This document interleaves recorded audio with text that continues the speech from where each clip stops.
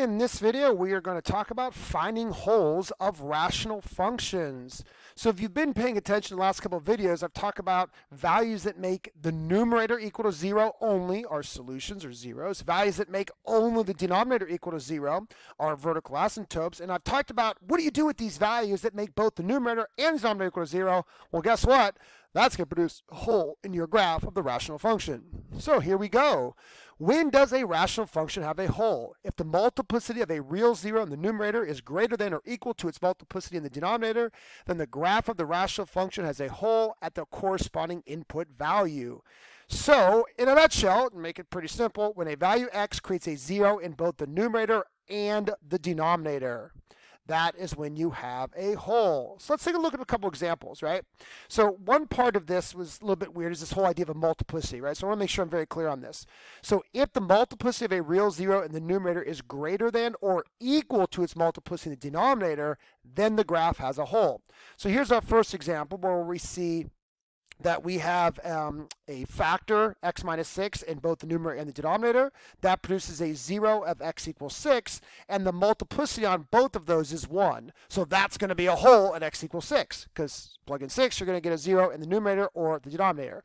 Because it says if the multiplicity is greater than or equal to its multiplicity in the denominator, that's going to be a hole. So this is an example where we definitely have a hole at x equals 6. Here, we see an example where we also have x equaling 6, making the numerator and denominator equal to 0. But if you think about it, the multiplicity in the numerator is 5, the multiplicity in the denominator is 3. So at the end of the day, what's going to actually happen to this function is that the x minus 6's are going to kind of reduce out of the denominator and the numerator, but because, again, the definition here, the multiplicity of the 0 in the numerator is greater than the multiplicity in the denominator, that's going to be a hole at x equals 6. So if they're equal, like 1 and 1, or if the numerator has a greater multiplicity, that is going to be a hole as well. This final example is not going to be a hole because the multiplicity in the denominator is greater than the multiplicity in the numerator. This is actually going to be a vertical asymptote at x equals 6. So if you watch the video on vertical asymptotes, this was explained. At the end of the day, what's going to actually happen to this function is the 2 x minus 6's in the numerator are going to reduce with 2 of the x minus 6 in the denominator, and that's going to leave it x minus 6 to the third power in the denominator. So that means x equals 6 only makes the denominator equal to 0, which is a definition of a vertical asymptote. So just be careful if you have multiplicity greater than 1, right? If the multiplicities are 1, it's pretty simple. You don't have to really think about it too much. But if the multiplicities are greater than 1, you just have to make sure you understand this rule. All right, so let's look at a much easier example here. So if we look at this function that's beautifully already factored for us, making it so nice, the first thing I want to do identify all of your values that make 0, right? In the numerator, we have x equals -2, x equals 1/3. Add the 1, divide by 3. In the denominator, we have x equals -2 and x equals -4. So again, we see, is there a value, well, x equals -2. Well, I think I just wrote that messily here. Let me rewrite that. X equals -2 right there. So we notice that at x equals -2, both the numerator and the denominator are going to be 0.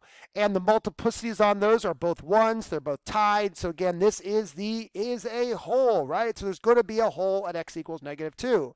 But might as well talk about the other values. Now, x equals -4 only makes the denominator equal to 0. So that's going to be a vertical asymptote. Watch the video on that if you haven't already. And x equals 1/3, that is going to be a 0 or a solution or an x-intercept of the graph, because 1/3 only makes the numerator equal to 0. Now this video is focusing only on holes, but it's worth it to talk about what's happening at these other values. All right, now how do you find the location of the hole? Because what we just figured out, let's go back to the previous problem, that the hole is located at an x value of -2, but a hole is just a dot. It's an empty dot on the graph, and dots on graphs have an x coordinate and a y coordinate. So the x coordinate is -2. The question is, what's the y coordinate? So find the value for the x makes both the numerator and the denominator equal to 0. So that's only half the battle. That's easy. We just explained how to do that. But how do we find the y-coordinate of the hole? Now understand there's nothing at the hole. So if you say, hey, where's the hole? Well, I can't show you because there's nothing there. It's a hole. It's empty. I can't show you where it's at. It's nothing. But okay. I know there's nothing at the hole, but where is that nothing located? So even though the hole is not a point because it's a hole, it's like an open point. So we still need to identify where this open point is. Again, the x-coordinate's easy. We've already identified that. How do you find the remaining y-coordinate? Here it is. Remove the factors that are the same from the function, then plug the x-coordinate of the hole into the remaining parts to get the y-coordinate. So I'm going to say this one more time. To find the corresponding y-coordinate of the hole, remove the factors that are the same in the numerator and denominator. Plug that x value into what was remaining. So let's go back to this problem real quick here. So what we're trying to do is saying, okay, I've identified there's a hole at -2. Okay, remove those factors, and what's left is the 3x minus 1 and the x plus 4. Plug -2 back into those factors to get the y-coordinate of the hole. So if I do 3 times -2 minus 1, that's my numerator. And if I do -2 plus 4 in the denominator. So let's see here. So 3 times -2 is -6. -6 minus 1 is -7. And the denominator -2 plus 4 is 2. So that is the y-coordinate of my hole. So my hole is officially located at -2, and the y-coordinate is -7/2, or -3.5 if you will. That's how simple it is, right? That's not overly complicated. So again, I'm listing this as a point, but really a hole is not a point. It's an open dot, an open point, but you still need to identify where it's located. All right, let's talk a little bit more about this before we dive too far in. But let's take a look at the graph real quick here. So we talked about there was, let's talk about a couple of things that we learned already just by looking at the function. We did already see that at -4 there's a vertical asymptote. Okay, that's awesome. We just identified that at -2, comma -7/2, we do have this hole right here. Look at that hole. Again, there's nothing there, but I had to put a point to represent where that nothingness is. And remember, the other aspect was that at 1/3 was a solution or a 0. We see that right there. So we see the vertical asymptote, we see our hole, and we see our solution there. Now, let's talk a little bit about these limits, what's going on there. Because we've talked about this in the past, but I want to make sure I'm very clear on this. So what's happening at -2? Well, if I plug -2 in the function, I get dne because it makes the denominator equal to 0. And anything that makes the denominator equal to 0 is not in the domain. Again, go back and watch the video on domain of rational functions. So -2 is clearly not in the domain because it does, in fact, make the denominator equal to 0. And we've now learned in this video that that creates this hole. Now, what about the limit as x approaches -2? Well, we've talked about this before. As you approach -2 from the left and from the right, notice the two sides are coming together. Where are they coming together? -7/2. So the limit does exist. Now listen, this is a discontinuity. This holes, it's clearly a spot in the graph where you have to lift up your pencil to draw it. It's not continuous. And remember, we've talked about the definition of what it means to be continuous. And number one, at that value, you need to have a point, and we don't have a point here. So clearly not continuous.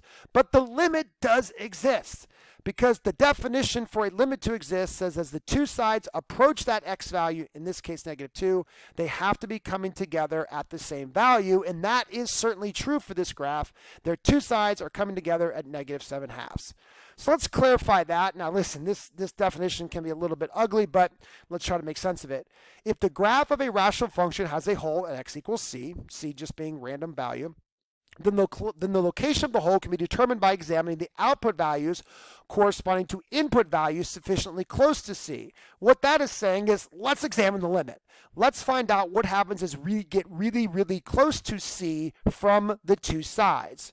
If the input values from the left side are going towards some value L, and same thing with the right side, then that is the limit. So that means you're going to have a hole at c comma L because at C, well, there's technically nothing, there's a hole there, but as you approach C from the left side and the right side, you're getting closer to this value. So again, this is where we also introduced to you this little plus sign and minus sign here. So this is saying, okay, let's specifically approach C from the right, and let's specifically approach C from the left. And if the two sides are coming together at the same value, the left side's at L, the right side's at L, then that means the overall limit is L. And that's exactly what's going on in the graph here. As we approach -2 from the left, we're getting closer to -7/2. As we approach -2 from the right, we're getting closer to -7/2. So the overall limit as x approaches -2 is -7/2. Left side, right side, both -7/2. Since the two sides are coming together, the overall limit does exist, and life is great. But at -2, D and E, nothing. So unfortunately, the limit does not, or the limit exists, excuse me. I'm not continuous, I meant to say. All right, let's dive into a couple more examples here. All right, this is like a very similar function, just kind of switched around. So I want to make sure we spend some time talking about what's going to happen here. So again, holes are values that make both the numerator and the denominator equal to 0. So maybe I'm going to go ahead and factor this numerator, x plus 3 times x minus 3.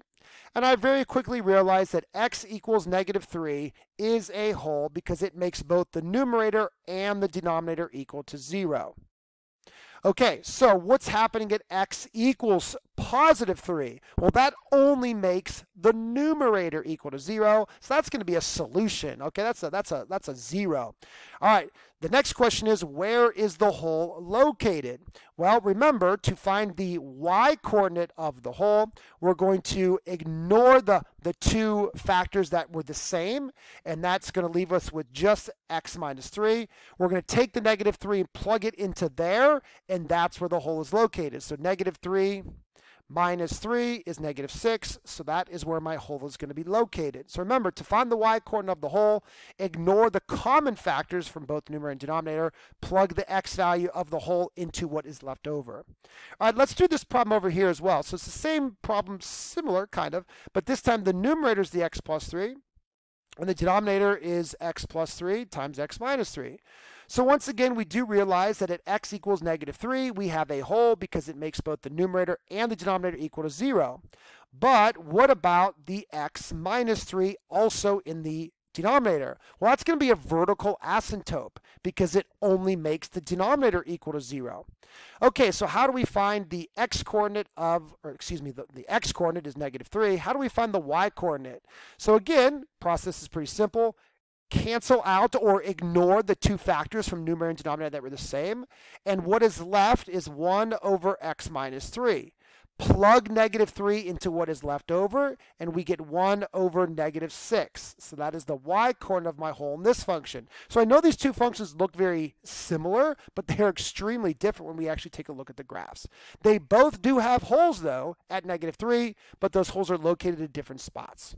So here are those two graphs. So remember this first graph, we had no vertical asymptote, but we did have a hole at oh boy, I can't write. We did have a hole, if you remember, at -3, -6, and we could see that hole right there. And in this graph over here, we did have a vertical asymptote at x equals 3 because it made only denominator equal to 0, and our hole was located at -3, -1,6. You'll see it right there. -1,6 is just below the x-axis. Now let's talk about those limits, right? So what about the limit as x approaches -3 for this function?